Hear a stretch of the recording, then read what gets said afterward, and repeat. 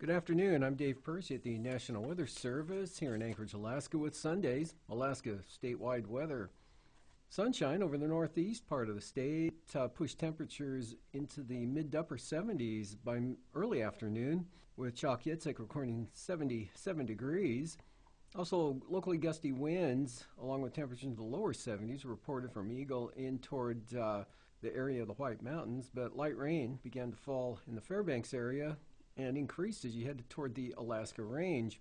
Heavier rain fell along the Panhandle to Yakutat, with Metlakatla, Juneau, and Yakutat reporting half an inch today. Areas of showers over the western interior brought a tenth of an inch of precipitation to Galena and Ruby.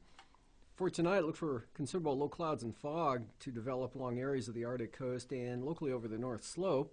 Isolated rain and snow showers possible western Capes, Cape Lisburne to Point Hope, and light rain, fog, and drizzle continue from the Bering Strait, western Seward Peninsula, down across St. Lawrence Island into a 994 millibar low near the Pribilof Islands.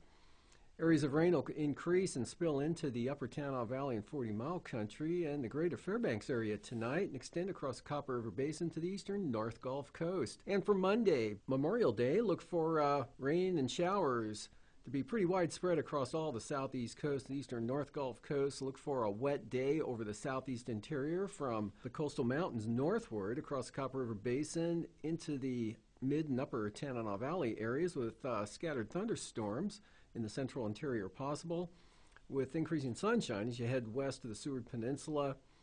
Showers for the southwest coast, and it stays unsettled with a weakening low over the Bering Sea. That low drifts northward and continues to weaken near St. Matthew Island Tuesday afternoon, with showers extending across the Pribilofs. Look for isolated scattered showers to the Alaska Peninsula, eastern Aleutians. Another frontal system pushes rain into the far western Aleutians in the afternoon.